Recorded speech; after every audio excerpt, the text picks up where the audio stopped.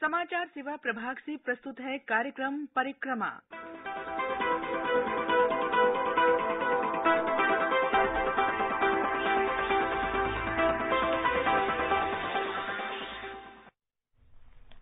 नमस्कार, AIR FM gold पर कार्यक्रम परिक्रमा में आप सभी का स्वागत है।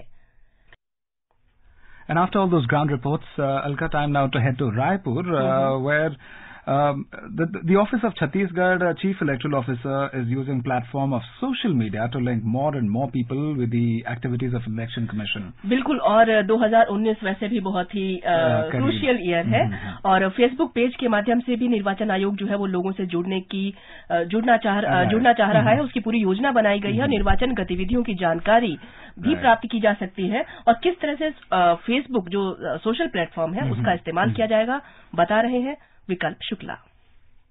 छत्तीसगढ़ में होने वाले आगामी विधानसभा चुनाव के लिए मतदाताओं को जागरूक करने के उद्देश्य से भारत निर्वाचन आयोग अनेक अभिनव पहल कर रहा है। राज्य के मुख्य निर्वाचन पदाधिकारी कार्यालय ने लोगों के बीच सोशल मीडिया की बढ़ती लोकप्रियता को देखते हुए अब निर्वाचन प्रक्रिया से लोगों को जोड़ने के लिए इस मंच का भी सहारा लेने का फैसला किया है। इसके लिए सोशल मीडिया प्लेटफॉर्म फेसबुक पर अभियान शुरू किया गया है। इसके तहत फेसबुक पर सोशल पेज बनाया गया है। इसका उद्देश्य है कि इस फेसबुक पेज के माध्यम से लोग अधिक से अधिक संख्या में जुड़कर निर्वाचन आयोग की सभी गतिविधियों को जान सकें, जिससे निर्वाचन प्रक्रिया में लोगों की भागीदारी बढ़े। छत्तीसगढ़ के मुख्य निर्वाचन पदाधिकारी कार्यालय ने मेरा वोट मेरा अधिकार, क्यों मतदान महत्वपूर्ण है, कोई मतदाता छूटने न पाए, लोकतंत्र को मजबूत बनाने के लिए मतदान करें जैसी 7 थीमों पर लोगों से ड्राइंग,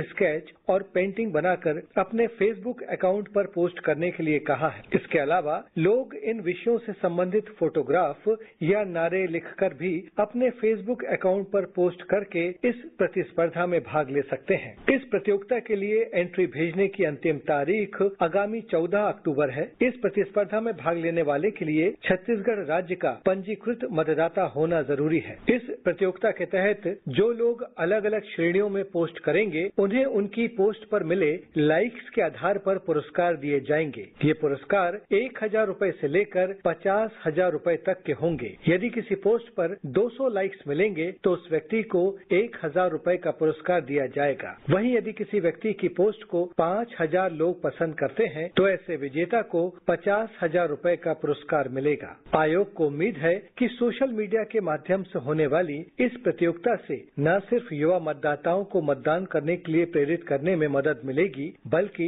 लोगों की रचनात्मकता के जरिए मतदाताओं को जागरूक भी बनाया जा सकेगा। परिक्रमा के लिए आकाशवाणी रायपुर से मैं विकल्प शुक्ला।